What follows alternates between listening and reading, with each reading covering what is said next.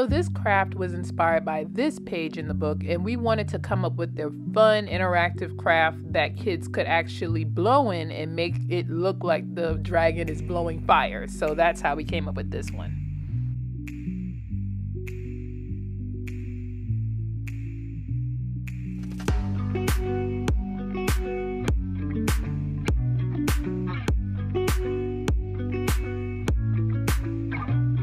Okay, Malia, here, that's one. Let me see. Can I see your eyes?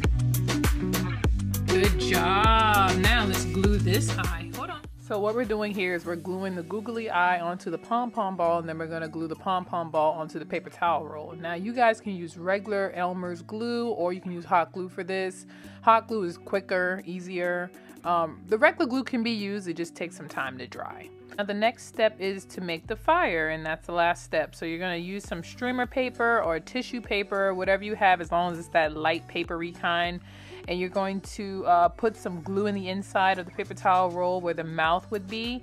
Well, you're gonna have your kids put the streamer paper onto the glue. Now make sure when they do it, they're gluing it flat to the actual side so that there could be a hole in the middle, so that way when they blow, the fire looks like it's actually moving and blowing out of the dragon's mouth.